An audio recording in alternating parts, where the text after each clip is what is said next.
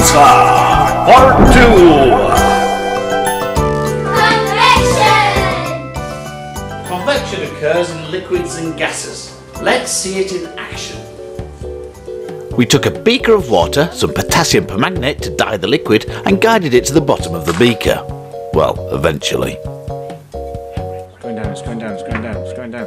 We then started to heat the liquid, but just at one corner of the beaker. The hot liquid began to rise towards the surface. Cold liquid was drawn in to replace it. On reaching the surface, the hot liquid began to cool. This caused it to sink before it was drawn in to be heated again. A convection current had been formed. This eventually transferred heat from the flame throughout the whole volume of water in the beaker. Ooh, convection! But why does this happen? Oh, great one. Well, as the liquid is heated, the particles in the liquid gain energy and move further apart. The liquid expands, it becomes less dense and starts to rise to the surface. New liquid is drawn in to take its place. Meanwhile, the hot liquid at the surface begins to cool. The particles get closer together. In other words, the liquid contracts, becomes more dense and sinks towards the bottom. A convection current is formed and the liquid is drawn towards the flame where the whole process begins again.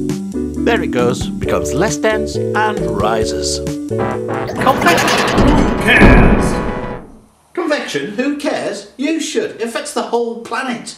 And this living room. All sorts of things. Convection is responsible for the powerful currents in our oceans.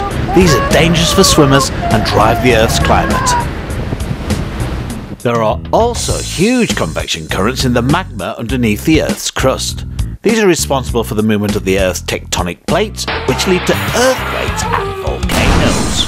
Which reminds me, lava lamps work using convection too. Look at the hot wax blobs rising as they become less dense. Wildlife makes use of convection too. Birds of prey use thermal updrafts of hot, less dense air that allow them to glide effortlessly as they search for food. Gliders, those planes without engines, work in much the same way.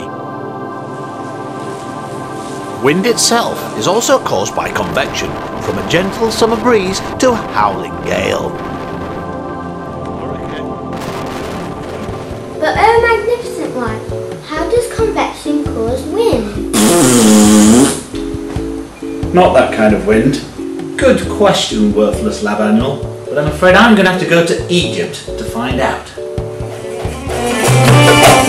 Egypt, land of the pharaohs, home of the mighty pyramids, and provider of fairly cheap, all-inclusive beach package holidays. Hello there, I'm here today on the Red Sea coast in Egypt to explain to you how sea breezes work.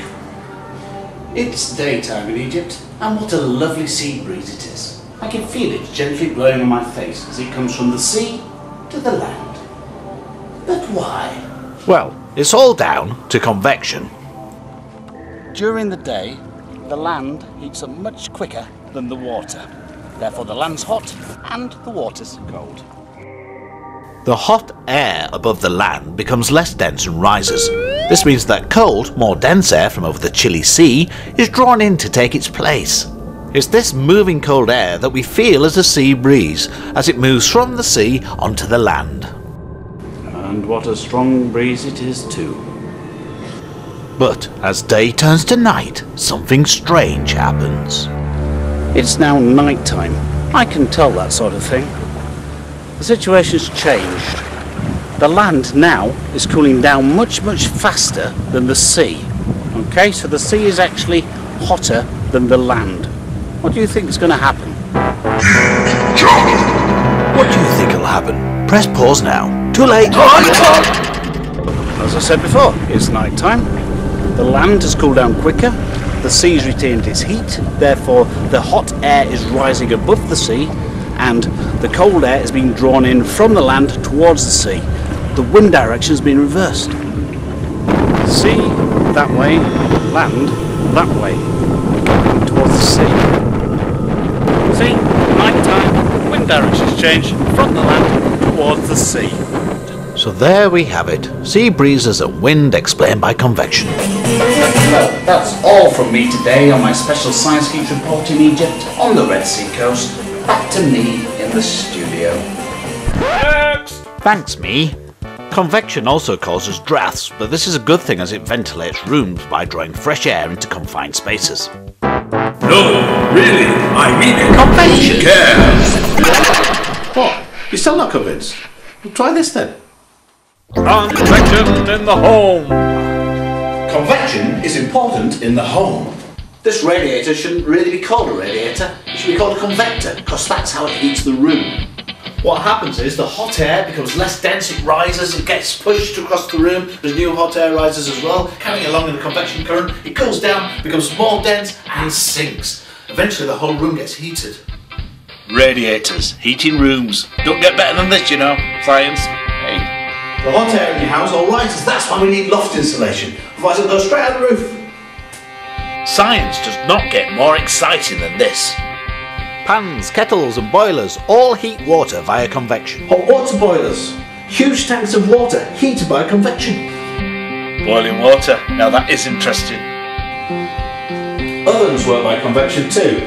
Hot air gets heated at the bottom, rises, we get a nice convection current going on. Top part of the oven is the hottest. However, we don't always like that, so we have fan assisted ovens nowadays. That means the heat is spread out more evenly, so your food cooks more evenly. Ovens, eh? Exciting stuff, I did warn you.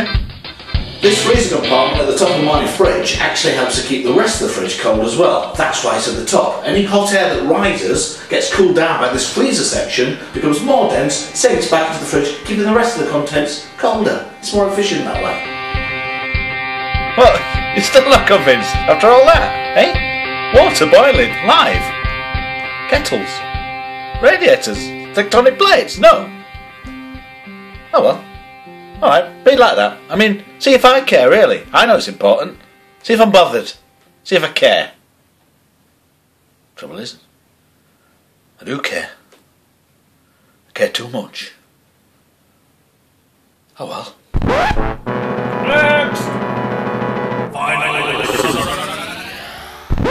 Convection only occurs in liquids and gases. Hot, less dense fluid rises, cold, more dense fluid sinks. Causes wind? No, not that type. Continental drift. Used in heating of rooms, ovens, boiling water, lava lamps. Helps to ventilate rooms too. 30 seconds, jump down, don't know why we bothered the rest of the video, to be honest. Good night.